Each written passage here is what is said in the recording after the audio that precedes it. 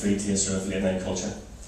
So late night culture now ranges in Derry from brawling in Waterloo Place to other street performances for the whole family.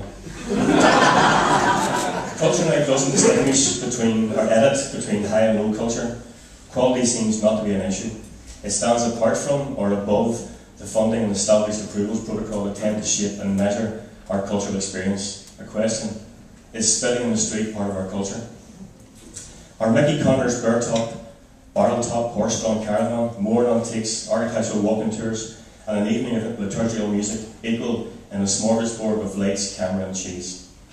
Question: is cultural flirtation like the promise of a muscle torso or a stocking thigh, or the promise towards a cultural promiscuity that offers a rich mosaic of choice? Talking yesterday with a colleague who recounted her attempt to drag a young friend to last year's culture night, a friend whose culture tends towards bar hopping and man chasing, while others women chase, weekend warriors seeking their conquests. Have I still get time to go to the bars? Still open? Question: is misogynistic camaraderie part of our culture? Who judges the authenticity of the cultural experience? Does that matter, or is it always an issue of quality? In the field of architecture, is it valid and important to search or be inspired by wider contexts that may energise or charge our local architectural culture?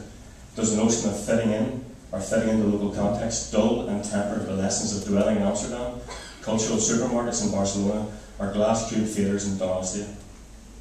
How narrow are the collaborations of our cultural touchstones? Culture Night, I think, broadens concepts of culture and invites contributions, hopefully not as bland as open channel TV, and allows all to reclaim the public space of the streets of our own cities and towns. Not right.